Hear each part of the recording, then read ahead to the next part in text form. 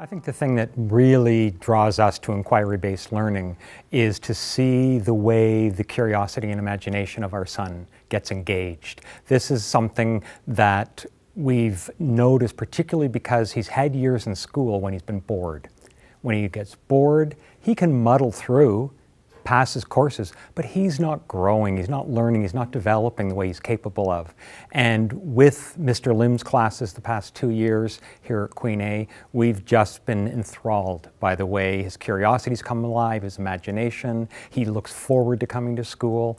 All of this is huge, watching him personally, and I think for both of us it's something that we share, I think, as teachers as well. I think it took Liam a little while, actually, when he came into Mr. Lim's class here, to accept that really he was one of the drivers of his own learning. I think he expected it to be a more conventional, more passive experience for him, and the idea that he could define some of his own projects, that he could find sources, that he could do his own research and talk it over with his teammates on his project. This, once he took it for serious, that this was real, that was a huge turning point for him, and I think it makes him a more mature child, but also somebody who's pushing his own limits a lot more than he would in a conventional classroom situation. I really think this project let him grow. You know, I watched his capacity grow, if that makes sense. He took the initial question, they had to go back to the drawing board and come again with a new idea, and then just the hours of research and thinking and kind of distilling their ideas so that they had something to present at the end.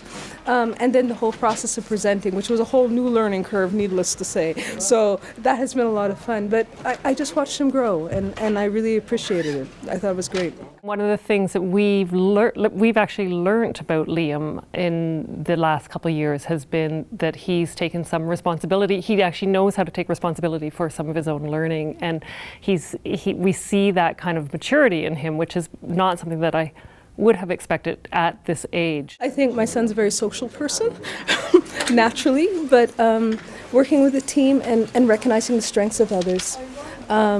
And acknowledging that, you know, he's articulate, he's easy, a lot of things come easily to him, but I think there's still a part where you need to still learn how to work with a team and draw everybody in and utilize everybody's strengths so that you do your best. And it's made it more fun for him, and I think that's really something that gets downplayed too much in school, and it should be. School should be fun. It should be a place where you kind of find the real love of learning. In the world today, you need to have a lot of different skills and to be able to be very adaptable. Inquiry-based learning, which is something they're doing at the university level too now, more so, is something that should be integrated way earlier into the student's education. At the university level, it's something that I think we then take back and try to incorporate as well. A lot of us are thinking about those modes of learning, because if the expression lifelong learning is real, then that's got to mean that they're learning the habits of becoming researchers, critics, commentators, analysts, all of that for themselves.